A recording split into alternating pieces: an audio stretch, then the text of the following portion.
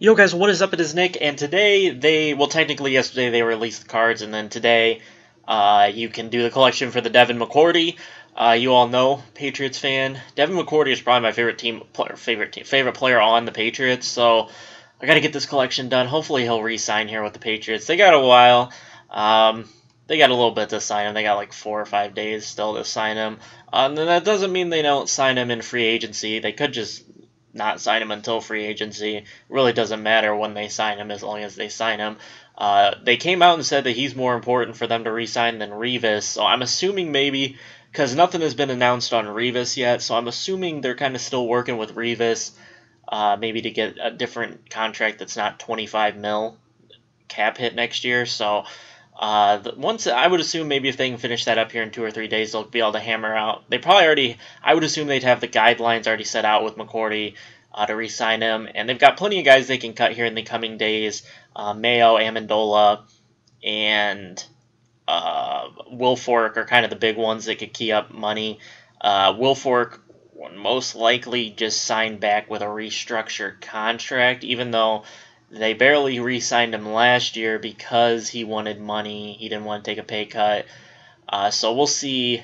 We'll see about that. But the Mayo one is, I would be surprised if they don't cut him. He's been hurt for 2 straight years.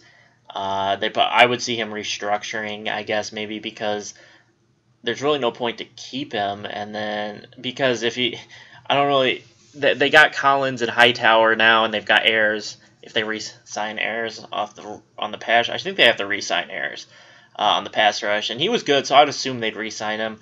But enough about that. Let's get into this collection here. So you got the Golden Tate, Michael Kendricks, Leon Hall, Damon Harrison, the collectible from playing the solo, and 5 gold badges. So we'll start out here with, let's do the Michael Kendricks, with the Eagles trading Shady McCoy yesterday to the Bills for Kiko, which I get because Shady's contract was pretty expensive and Kiko's is pretty cheap, and they kind of want to pursue free agents and trade and stuff like that. And you know, it's the Philadelphia Ducks now because they got 9 Eagles players that played for Kelly, so like a fifth of the roster is Oregon players that played for Chip Kelly.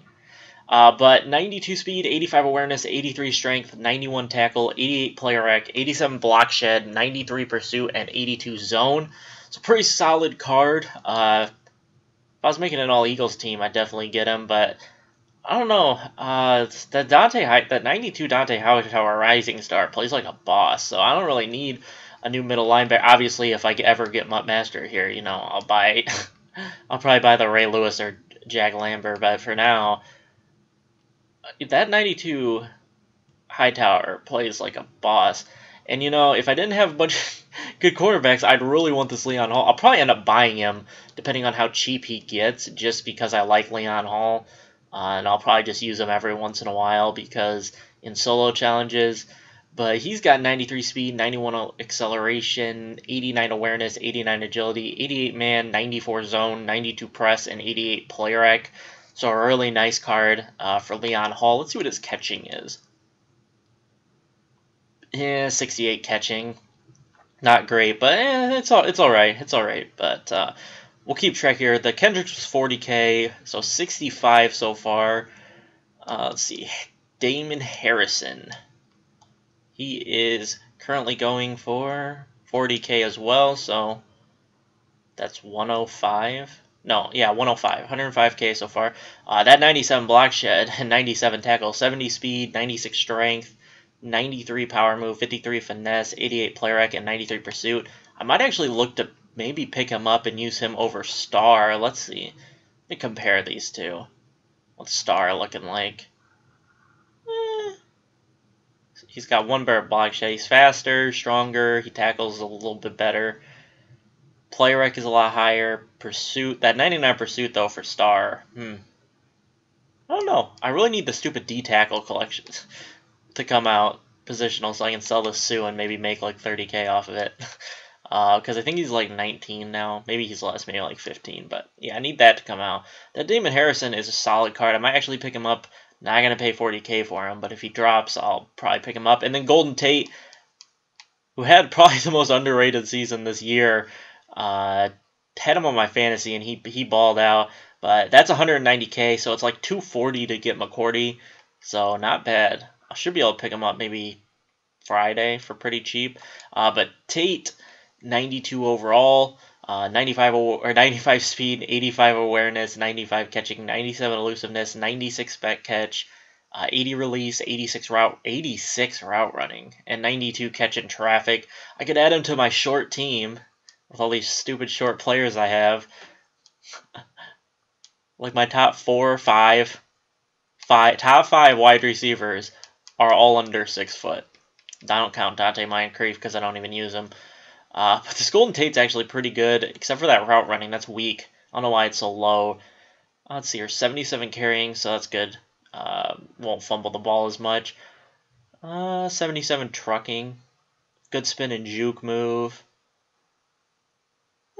Really good stamina. 96 back catch. That's a really good. Release being an 80, that's weak. But this is a solid Golden Tate card. Not as good as I would have expected him to get, but not too bad. And then now let's go take a look at this Devin McCourty. I'm interested to see how much he's going for and his stats. I saw that he has 98 zone, but that's about it. So let's go free safe. Oh, I click cornerback. Alright, free. Hold on. I'm going to go select the Patriots. 95, 99. Alright, and now let me do cornerback, or free safety, not cornerback. Alright, so, wow, he's 300. These are actually selling? If you just play the solo challenge, buy the 5 elite badges, it's like 250K. So you can make 20K by doing the Devin McCourty collection at this moment if it's sold at 300K. It's kind of ridiculous, but he's zone D. I'm going to be getting him. I don't know what I'm going to do with him and Ed Reed because I'm going to have both of them, so I'll have to play one at strong, and it's probably going to be Ed Reed. I think it's probably going to be Ed Reed playing strong safety. He's a 92 overall at strong safety, so not too big of a deal. But he's got 95 speed, 98 acceleration, 90 player X, 76 tackle, 92 man, 98 zone, 85 pursuit, and 86 power or hit power. I kind of want to play him at strong safety because sometimes my strong safeties will play man-to-man, and him playing man-to-man would be ridiculous because he's a beast at man-to-man, so I'm not entirely sure what I'm going to do yet. Let me know what you guys think. Who should I play at strong safety, McCourty or Reed? I kind of want to play Reed there because of his hit power at strong safety, but I kind of want to play McCourty there because of his man. But he's got 79 catching, 94 jumping. None of this really matters. 97 injury, 99 stamina. That's good. Let's see. Catching traffic, 61, 47 spec catch. 74 press, so not actually that bad a press. I could actually kind of press him like every once in a great while, and he won't get burned most likely because it's decent press, but not great. Not even good, but it's decent. But that's the final edition cards, guys. Let me know if you're going to be picking up any, and then let me know who I should start at strong safety. But I hope you guys enjoyed the video. Drop a like if you did, subscribe if you haven't, and I'll catch you on my next video. Peace out, guys.